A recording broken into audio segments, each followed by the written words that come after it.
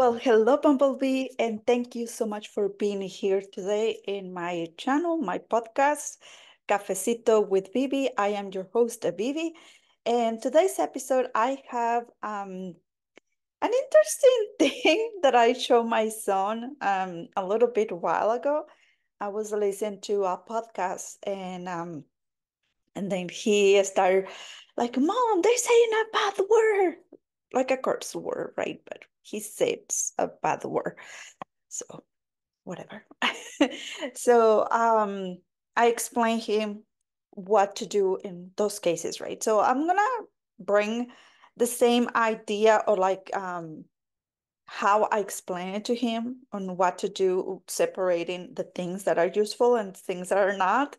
And it was like a moment of creativity, I guess, that I had as a mom. But I want you to also know this so you can also apply it to yourself. But before we continue, I just want to say that thank you for being here. And please, if you could do me a favor and subscribe to my channel if you haven't done so. And also ring the notification bell so you can receive notifications every time I upload a new video. And if you listen this to the podcast, if you can please follow my podcast, I will truly appreciate it. And leave me your most honest review. And yes, I still have the giveaway um, for the Cafecito with Baby. I still have the giveaway. So you're more welcome to send the screenshot to hello at Mindful Tasks Academy so you can enter in the giveaway. So let's shall continue. Okay. So obviously I give him the example. Oh, I give him the example for chicken nuggets and broccoli because he loves chicken nuggets and he clearly hates broccoli. But in this case, you use whatever thing that accommodates with you better, if you may say so, if you wanna do it that way better.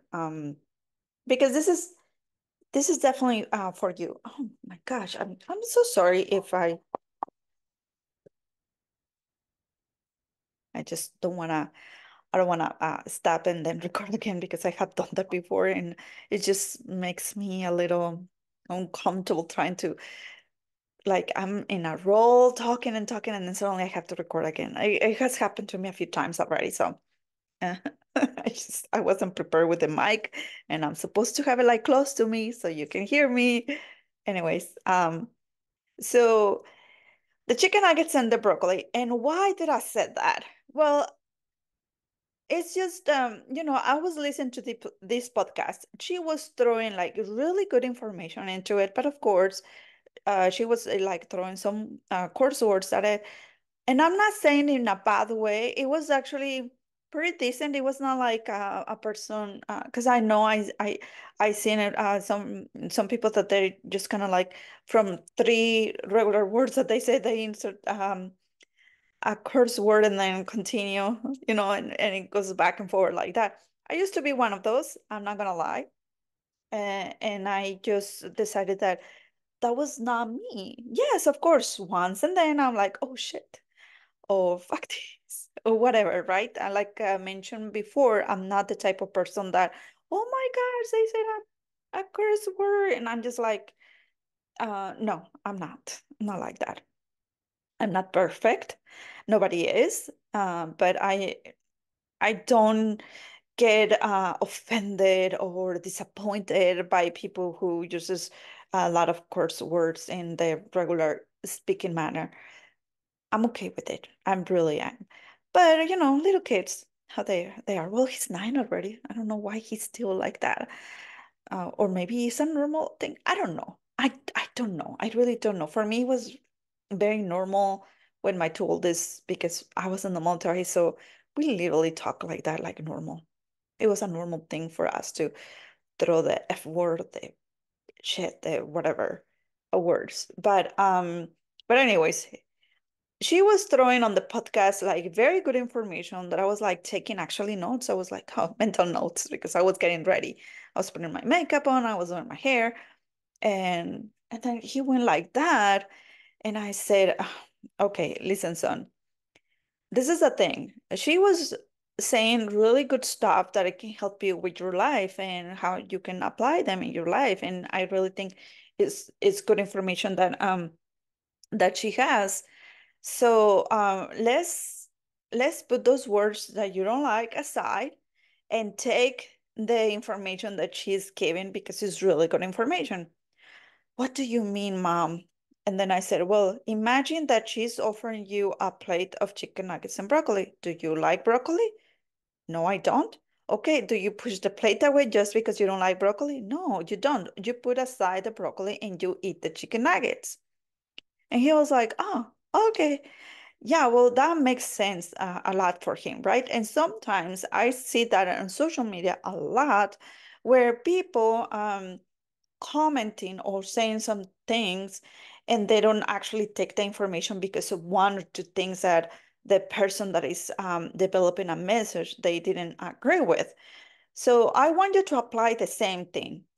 There's so much information out there, so much, and especially in the finance world, right?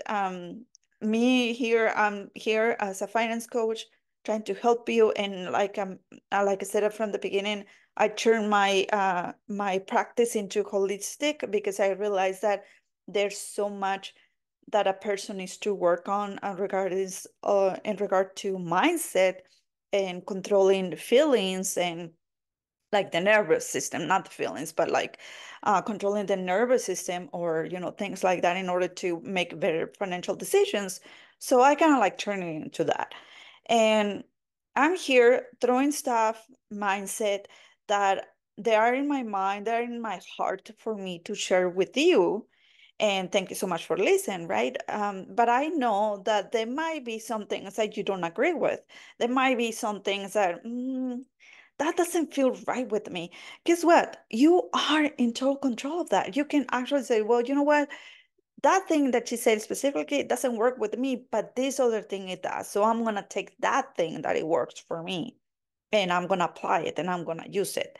And that is fine. So I'm not saying that follow me, I'm the expert and you should be just saying what I'm saying. No, I'm just here to guide you and to give you some insights from what I have learned into this new era of me and holistic approach. Um, so even if I bring you ideas or tips on how to pay your credit cards or how to invest, I haven't bring up the investments yet, but I do say that to my customers one on one. So don't take everything as I said. Just take the things that you feel they're more comfortable for you and make sure that that comfort is speaking to you in a manner that that is an information that you need, and don't throw things just because you're coming from a place of ego. Oh, I don't need that information, or I already know that information. Even even me as I went to freaking school and to take classes in investments, and I still follow people that talks about investments. And oh yeah, what you said is so true. Oh yeah, I like that. So and I have taken their courses. I have following them and agree with things that they said. Not everything, but I agree with things. Why I don't say, oh, I already know that, so I don't need it. I don't need it. No, because learning, like repetition, is the mother of all learning. So the more information I receive and the more implemented, I know I'm gonna be better myself in relationship with my investments as well, because that is something that I'm trying to grow again. I lost some, and I didn't.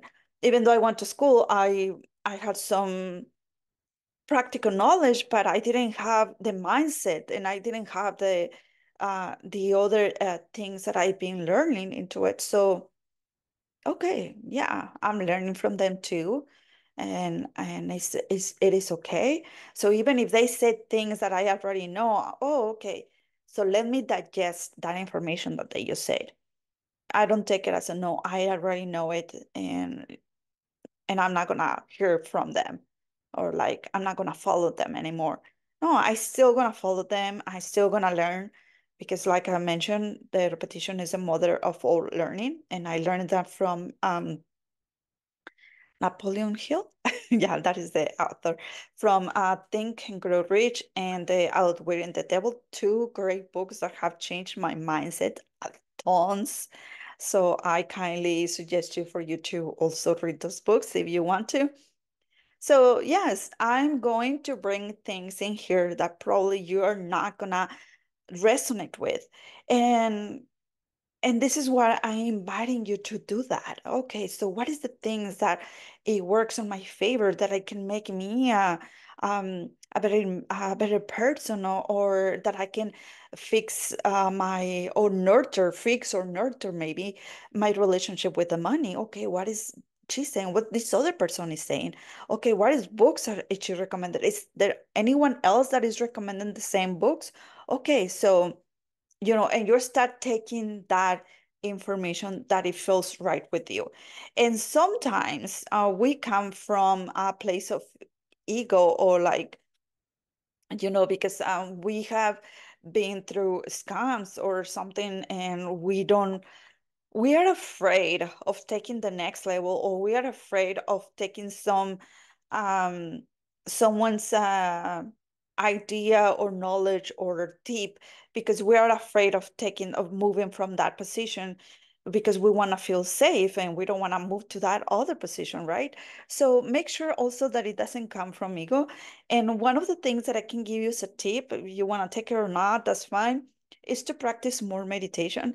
You see, I love praying. I still pray a lot. However, I do meditate as well, because praying is me telling God, God, help me with this. This is my prayer. This is my request to you. So I'm putting my request, and I'm putting my request with confidence, and knowing that it's already been answered.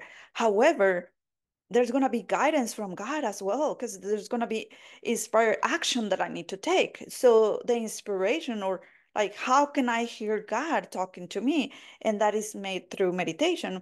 And that's why I have some meditations. And if you want more meditations, I do have them on the group on Queen Bee Community. I'm going to put the link so you can join. It's completely free, but I do have some free stuff, and there's free content for you to get more knowledge, and really nurture that money mindset, because it's what is going to set up the foundation, the entire foundation on you as your beliefs and your ideas and your story about money, so you can perceive more, or actually achieve your goals.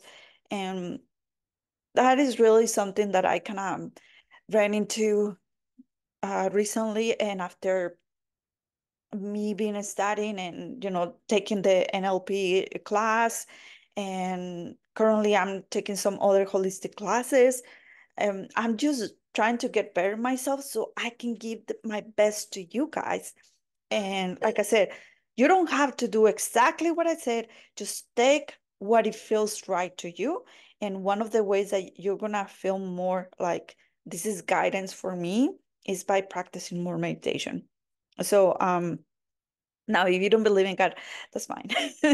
Whatever is the higher power that you believe in, just tap into that, because there is a higher power that is gonna guide you to through your goals, and really it is really a divine guidance that you receive.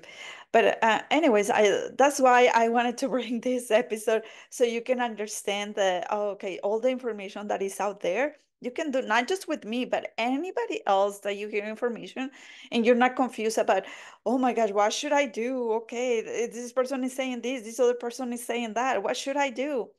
What feels better to you? What are you guided to do on that specific thing that they share a tip, or they share something?